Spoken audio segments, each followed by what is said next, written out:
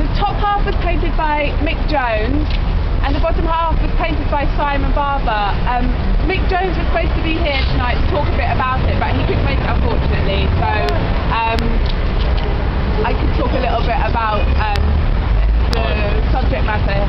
He was painting about the issues of Fitzrovia. So if you look at the top, you can see a crane and like intensive building, which was about the kind of speculative building at the time.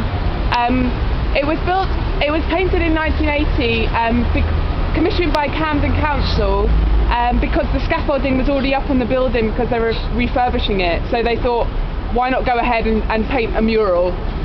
So that's what they did. And if you look to the left, there's a build that you can see some builders, and they were the builders at the time who kept getting in the way. So they thought that they'd paint them, and that one you can see that the sun is shining out of his arse. And the kind of vampire character is Horace Cutler, who was the leader of the GLC at the time, and there's his sort of evil plans for the area. If you look in the centre, there's a figure in a purple shirt sitting on a chair. That's Dylan Thomas, who was in the area, gave it its bohemian reputation. And the blue figure of the boy in the centre with the Om sign on his shirt, he's supposed to represent the future. So he's looking out to the future.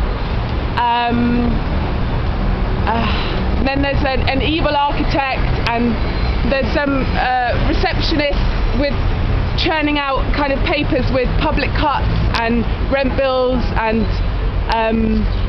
other things. So it still really resonates today. And then the lower half, painted by Simon Barber, is about the characters and history of the area. So there's the textile industry represented on the left, and Soho, and the sort of seediness there. And then if we look down at the bottom, if you look through the graffiti at the bottom, you'll see two heads looking at each other.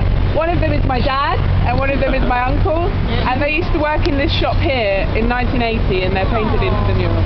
And we're trying to restore it so that it can be brought back to life.